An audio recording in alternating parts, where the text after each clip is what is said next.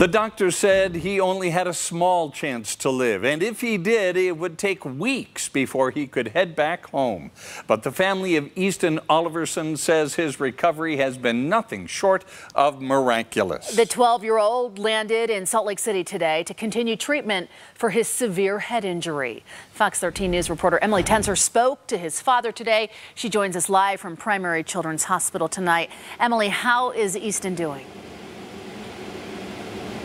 Kelly, Bob Easton is doing well and happy to be back home in his home state. His dad says this month has been a wild ride. First, Easton's Little League team makes it to the World Series, the first team from Utah to ever do so. Then Easton falls off the bunk bed and hits his head.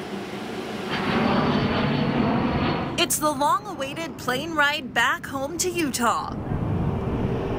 And 12-year-old Easton Oliverson is just another step closer to defying all odds. It was a scary road. There was a time period where we didn't think he was going to be around. But the Little League baseball player from Washington County proved doctors wrong.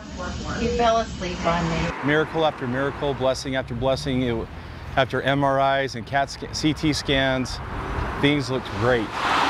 Easton settled into Primary Children's Hospital Tuesday afternoon, where he'll continue to focus on recovery. It's discouraging, but at the end of the day, we're just staying positive with him and just reminding him that, hey, you're here with us, we love you, we're here to support you, and we're going to get you back to where you were. His dad, Jace Oliverson, believes all the community's support and prayers have been the driving force to his son's survival. After being able to witness so many miracles, like hour after hour, and all the blessings, that there's no other way to describe it other than divine intervention, and that our Heavenly Father and our Savior had total and complete control. Even Easton released a video Tuesday thanking everyone who's been cheering him on. Please keep praying for me as I continue to get better.